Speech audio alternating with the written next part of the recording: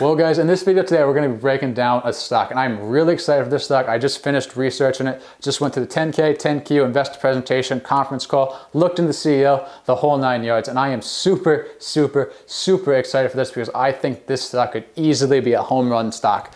But before we get into that, guys, please like this video. It really helps out the channel, really helps the channel grow in a massive way. And subscribe to the channel if you want to see more videos like this. So this stock is Dropbox, ticker symbol DBX. And I first got this idea from Financial Education. And if you guys don't know that channel, he basically breaks down stocks and he goes over different stocks, what the market's doing, where it's going to go next, stuff like that. And a couple of weeks ago, he started talking about Dropbox. And he went video after video and he just kept talking about it and how he was going to make it his #1 position. And he even went as far as to call it an easy money stock. And he doesn't do that very often. He's probably only done it 3 or 4 times on the channel. So once he started saying stuff like that, I'm like, you know what? I like easy money. I really got to look into this stock. I got to make a video about it. So in short, Dropbox is basically like another cloud platform. Think of like Snowflake or like Google Drive. Google Drive's a better example. Stuff like that. And Dropbox first started off in 2007 and actually came out with the name Everflow. And that name did not last very long, obviously, because the name of it Dropbox now. And they changed that name in 2009, just to give you a little bit of a backstory here. And that company was found in 2007 with the idea of life would be better if everyone could access their most important information anytime from any device. As for the business model, which is the first thing you should look into when you start looking into a stock, Dropbox basically wants to create the first smart workplace. On their investor relations page, they have written, "These days, everything is smart. Your phone, your credit card, your car, maybe even your house. But at work, not so much. Work is a mess with documents and conversations spread across different platforms that don't connect. It's not your fault. Technology at work just hasn't caught up. It's time for work to get smart. That's why Dropbox is building the world's first smart workplace." And for the smart workplace explanation, if you did not get that idea, a smart workplace is a digital environment that brings all of a team's content together with the tools they love. It helps users cut through the clutter and surfaces the work that matters most. First, it connects all the content and tools you use for work, so everything is easily accessible.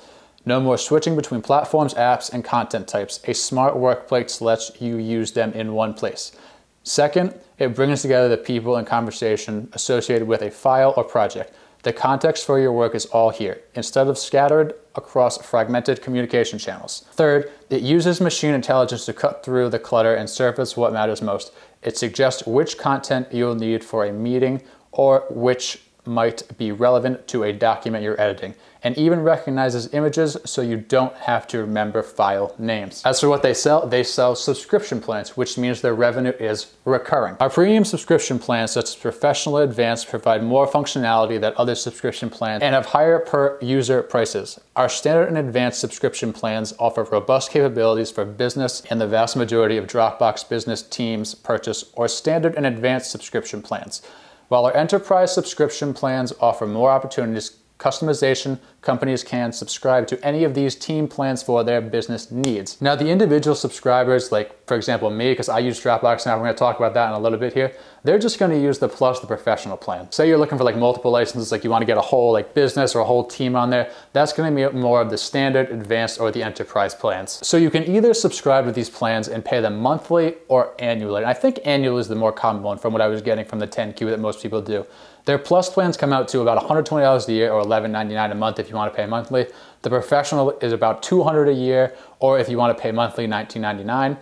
The standard comes out to about $150 a month, or if you want to pay monthly, $15. And lastly, the advanced plan comes out to about $240 annually, or if you prefer to pay monthly for whatever reason, $25. So basically they're shaving a couple percentage points if you decide to pay in full for the whole year. As of right now, Dropbox has 600 million subscribers. That's total, which means that includes the free subscribers like myself. They have 15 million paid subscribers, and they're up 1.4 million paid subscribers since last June when it was at 3.6 million. And they do plan to grow this company in kind of 3 different ways, and I'll just read what it says in 10Q about growing this. The first way is they want to drive new signups. Acquire users effectively at relatively low cost signups through word of mouth, referrals, direct in-product referrals, and sharing content. The second is Dropbox just wants to increase the conversion of just plain free registered users to paid subscription plans. Actively encourage users to upgrade to one of their paid plans. Do this via in-product prompts and notifications, time-unlimited free trial of paid subscription plans, email campaigns, and lifestyle marketing. And lastly, they want to upgrade and expand existing customers. Encourage more people to sign up, people to upgrade. Now, I talked about in my Zoom video, I really want to see specifics here. I didn't like the way Zoom was trying to grow their company because it wasn't specific enough. And let me tell you, someone might think that this is along the similar lines. They might think, well, it's not very specific. It's just, oh, let's drive new sign up. There's no tangible. I love what this company is doing. And here's why. In a world where everything's moving online and everything's encouraged to be online, and granted, I thought everything was gonna move online eventually. And also, let me be clear, even if this virus wasn't a thing, I would still love this company. I'd still be buying into it heavily. But in a world where everything is moving towards online, what is really gonna leave a mark? What is gonna leave a lasting impression? What people should you target? And in my opinion, the place that to target, which Dropbox is targeting, is the schools, universities, state colleges, high schools, all of the schools. Think about it. If you go to college and you use this product and then you go into the workforce, some people are gonna go and own their own business. They're not gonna use the degree they had. Some people are gonna go work a 9 to 5 in a cubicle. Some are gonna work 8 to 4 from home. Everyone's gonna have a different path. But there will most likely have some sort of team chat, especially if you're working from home. But even if you're not, if you're in a cubicle, you're probably gonna have some sort of team chat, especially if your department's really big, so you don't have to walk a mile across the office to get there. And if you're familiar with this Dropbox, then that's what they're gonna download for the entire team, for the entire department. They're gonna download that because they're already familiar with it. They know how to set it up, they know how it functions, and it'll save them a ton of time and they won't have to learn anything new. And I think this because this is how I function. When I was in high school and Google Drive came out, that's what I started using, and that's what I've been using ever since. Look at the schools Dropbox is affiliated with. University of Sydney. So it's not just schools in the United States, first of all. Cal State Fullerton, University of Michigan, Arizona State University, University of Florida, just to name a few. Now look at some of the biggest college populations in the United States. Cal State Fullerton, number 2. University of Florida, number 7. And for the record, University of Sydney has over 70,000 students. And that's not even to mention HelloSign, which they bought in February of last year. And for those of you that don't know, basically HelloSign is signing documents electronically, which is huge in these days, huge, especially when you can't go meet people for meetings. I tried this out and I loved it. I was using Adobe Reader for stuff like this. I'll never use it again. I will for always use Dropbox and HelloSign. Adobe Reader just kind of signs your name for you. It's just like basically typing your name out. But HelloSign, you actually get to leave a real signature, which is awesome. So this would be good for like, say, high school students or even middle school students. And think of it this way, for like a field trip. So the teacher just puts their permission slip in Dropbox and the parents can go in and download it and just sign it and send it right back to the teacher or put it right back in the Dropbox folder. And they don't even have to print anything, and that permission slip would be ready in minutes. Like, so say if a student forgets their permission slip when the day it's due, he can just text his mom or call his mom and just be like, hey, can you sign this so I can go on this trip? And it's that convenient. And think of this too, you're gonna be saving so much paper. Imagine that, say you're printing 20 to 30 permission slips per class and you just eliminate that. That is so much paper saved over a long period of time. And the only company that really comes to mind off the top of my head that can compete with just HelloSign in general is DocSign. Granted, I think DocSign is gonna actually be the #1 player in this field over the long term, mainly because that's just their main focus is electronic signatures, but that doesn't mean Dropbox and HelloSign can become the #2 player in this field by any means, and they're not even focused on that field. That's the crazy thing. Income statement. Sales and revenue since 2016 has continued to increase. 40% in 2016, 31% in 2017, 26% in 2018, and almost 20% in 2019. And the second quarter of 2020 revenue was up another 18% year over year. Operating expenses. Basically, they're broken down into 3 areas: research and development, sales and marketing, and general and administrative. I love how these are in this order because that's the way I think they should be. I feel research and development is the most important of these 3 expenses, so Dropbox can continue to improve and become a major player in this cloud space area. And although sales and marketing is definitely important, and at a certain point, I don't want to say you don't have to do any sales and marketing because you're always going to have to, but in theory, this product will eventually market itself. It's gonna be like Google Drive, just everyone knows what it is. Think of it like compound interest. At a certain point after 30 years, we have so much accumulated interest, it's like you're bringing in more money and investments that you know what to do with, and your capital just goes right through the roof. You've put that $200 a month in an index fund for 40 years, and before you even know it, your investments are bringing you in $50,000, $100,000 a year, and you're not even doing anything. Gross income. also increasing at fantastic rates. 131% in 2016, 62% in 2017, 35% in 2018, and 25% in 2019. And look at these margins, guys. Just look at the margins. They are fantastic. 78% gross margins, which I believe is up 3% for the year. And for reference, Apple last year had 38% gross margins, Amazon 40% gross margins last year, and the highest gross margins Google has ever had over the last 13 years, 65%. Net income. This company took losses of $326 million, $210 million, $111 million, $485 million, and $52 million in 2015, 16, 17, 18, and 19. But, as of the first quarter of 2020, they're profitable and profitable ahead of schedule. In the first quarter of 2020, they brought in just under $40 million of net profit. Net, not gross, net. And in the second quarter, Dropbox brought in $93 million of net income. Balance sheet, you knew we were gonna end up here eventually. $2.7 billion in total assets, $1.2 billion in current assets. They did move some money around, they took some money out of cash and they did place it more into short-term investments since December 2019.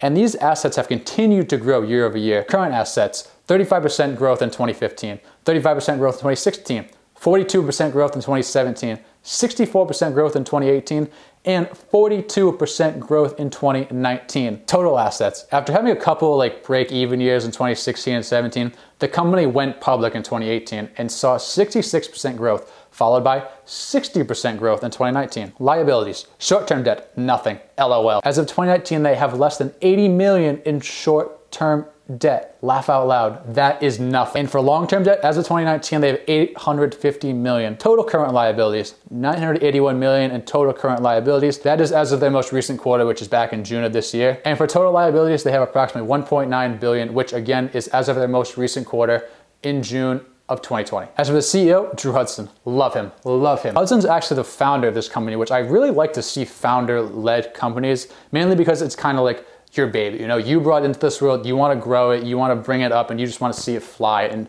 live and grow into something fantastic. He started coding computers and working with computers very young. I actually read an interview about him, and he talks about how his dad, who was an engineer, started showing him coding principles just as a young toddler. His first job was actually as a beta tester for a game. He actually got frustrated with developers and they really weren't moving fast enough into testing, so he decided to go ahead and tell them what was wrong and how to fix it, and they ended up hiring him. Oh yeah, he was 14 at the time, so his dad had to fill out working papers for him. Just imagine that, being 14 and telling this company all the security things that they did wrong, they end up hiring you, but your dad has to fill up working papers? LOL. He also studied computer science at MIT, so he definitely has the educational background for this field. Here's something I really love. That interview I read about him, one of the questions that was asked was, what were some early leadership lessons after starting Dropbox? And he answered with, the first thing is having a healthy paranoia for trying to find out what you don't know that you don't know.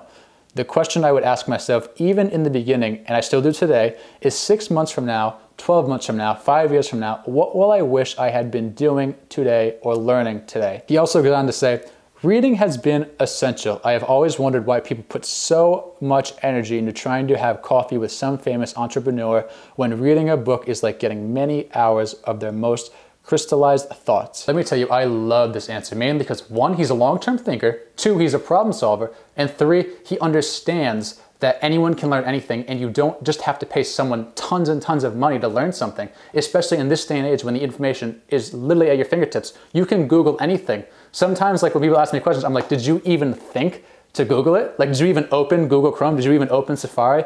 Like, it's actually that simple, and I love how he has this mindset. He's also continued to upgrade the company in the second quarter, which I love the innovation. They launched Dropbox Passwords, which enables users to store login credentials for apps and sync them to all devices.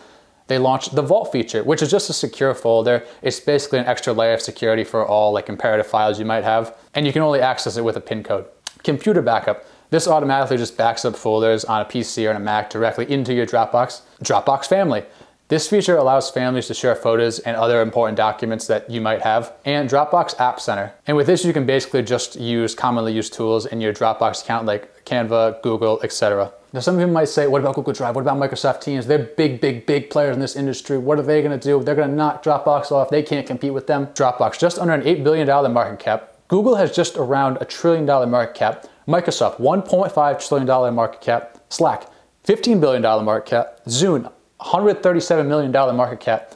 Basically, the point I'm trying to make here is Dropbox is undervalued. One, Dropbox solely focuses on the smart workspace area, while Google and Microsoft, they're kind of focusing on a lot of different things going on. And two, unlike these companies, Dropbox is an open ecosystem. You can access all of these platforms from Dropbox. If you have a Word document, you can upload it to Dropbox and look at it as a Word document. If you have something on Google Drive, you can do the same thing. They were basically able to diversify in a space it's so hard to diversify, and I can't believe it. Like I said before, I've used Google Drive since high school because I love the cloud platform and I love the platform. I actually checked out Dropbox because before I bought into it, I wanted to check out the product, and I loved it. It's so simple. You can use everything on there. I don't have to go back between Microsoft Word, Google Drive, and anything else. I can use everything in Dropbox. I loved it so much I actually stopped using Google Drive immediately after I checked it out and just started using Dropbox specifically. Let's see what analysts predict here. Revenue estimates, 14% this quarter, 10% next quarter, 14% for the year, and 10% next year. And guys, don't be surprised if this number is smashed. Growth estimates, 38% for the current quarter, 25% for next quarter, 56% for the year, 16% for next year, and 16% for the next 5 years. I really love this company. I actually looked into it for like over 2 weeks because I just didn't know if it was real. I saw everything and I checked all the boxes I wanted to see checked, and I have bought into it and I am super excited for it. But as always, guys, make sure you do your own research. Don't just buy this because I think it's good and I see it going places and I see it going up over the next 5, 10 years. You have to do your own research, you have to develop your own opinions, and that's the important thing in the stock market. And saying that, guys, that's gonna be it for this Dropbox analysis. Let me know in the comments if you're buying Dropbox and what you think of Dropbox. Make sure to like the video, subscribe to the channel as always, and I will see you guys in the next video.